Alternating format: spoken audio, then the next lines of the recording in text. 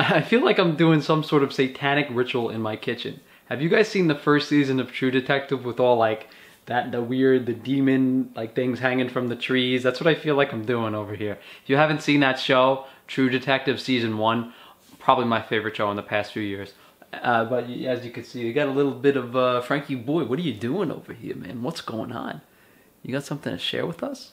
Nothing besides my Italian Hercules arms, because I had to do a little bit of dirty work to get these open. So, a couple of these, you know, these can go over here. We already got the brains out of these. Get the brain out of this one, I don't think so. This little buddy had a better time. I had to eat his eyeballs for another video, so what are you gonna do? The brain's still in here. And you need a little bit of elbow grease to get these open, but we got no shortage of that. Or maybe we do.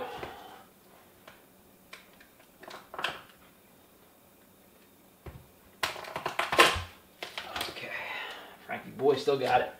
Still got it. Alright, that one's got the brain out.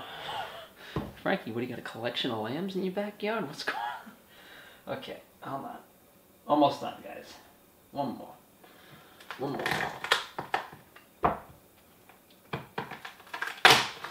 Okay. You guys having fun yet? I'm having fun. Okay. Brains are the preferred animal food universally. There are stories of deer eating birds' brains out of like birds caught in nets. There's many preferences showing, you know, I mean, even in humans in cannibalistic cultures, of people eating brains of other, you know, killing each other just to eat the brains. There's something to be said about the nutrient content of brain and just how incredibly high in DHA it is, how high in cholesterol, and how concentrated in saturated fat and other nutrients it is. And it's really the only source of DHA in a ruminant animal that is substantial. The only real food comparable to wild-caught fish. So if you're not eating wild-caught fish, if you're not eating a lot of marrow tissue, if you're not eating a lot of high-quality fat, it can be difficult to get your DHA in. Unfortunately, I don't have that problem, but the point is that humans would have scavenged brain tissue from corpses, and they would have, check out my high meat video where I'm going to eat some rotten brain, but it definitely would have been a little funky by the time we would have gotten to it. But the thing about brain tissue is that it's closed in a skull, and not a lot of animals might have been able to get to it, whereas we would have. You know, crack it open with a rock.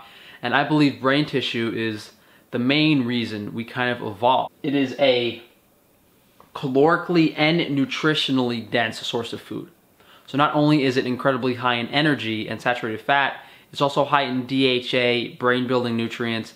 And brain has a lot of vitamin C and a lot of vitamin E, the vitamins that typically aren't obtained in large amounts on a carnivore diet. For you guys having concerns about like prion diseases, mad cow disease, there's a lot of information to be read about that, but BSE mad cow disease is a mutant form of the prion disease that manifests in cows older than 3 years.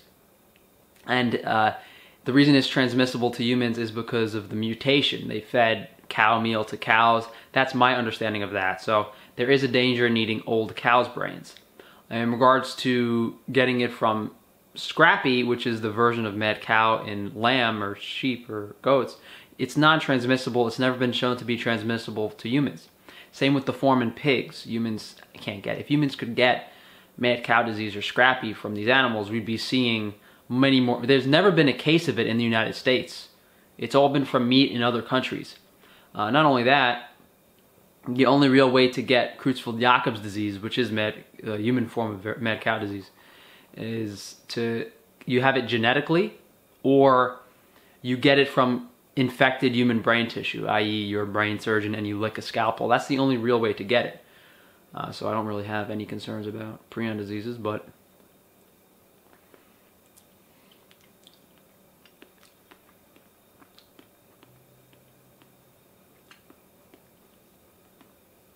Very rich cholesterol-y texture and flavor. Mild lamminess. Very mild in flavor. Raw animal foods are always super mild in flavor, and then they have certain textures and tastes depending on the nutrient content of it. In this case, it's super rich in cholesterol, which means it has a substantial vitamin E and a DHA content, just like egg yolks do. Another reason to not be concerned about BSE or mad cow disease is because if the animal's infected, it's in all tissues and all parts of the animal. It might be concentrated more in the spinal cord and the brain, but a lot of people that do get the disease, they get it from eating muscle meats or skeletal muscle. Very important note to keep in mind.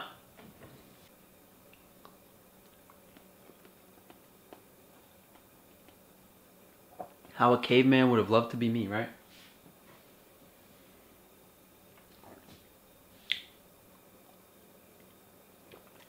Now,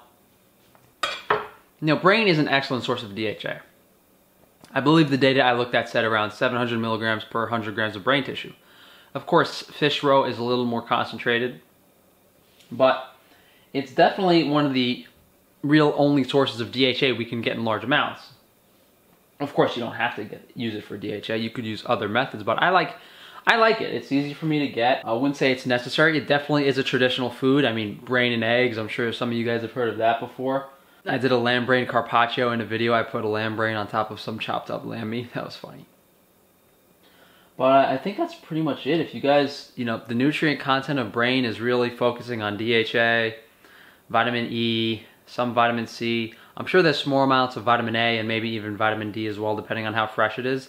And I think in regards to the mineral profile, it might be really high in something like selenium.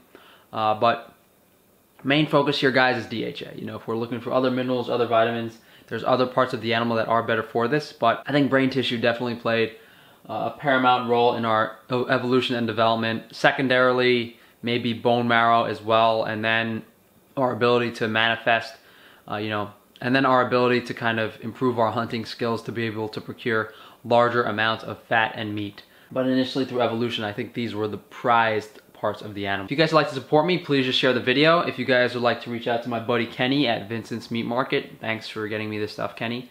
I can't thank you guys enough for all the organ meats and stuff you guys get me. Whether you want liver or brain, they have good high quality stuff. Also check out my website, frank-stefano.com, if you guys want to reach out to me for diet consults. Maybe you want some help sourcing some food. And then my Amazon shop has other things that, if you don't want to get this, my Amazon shop has some cod liver that's just as great of a source of DHA and omega-3 as this.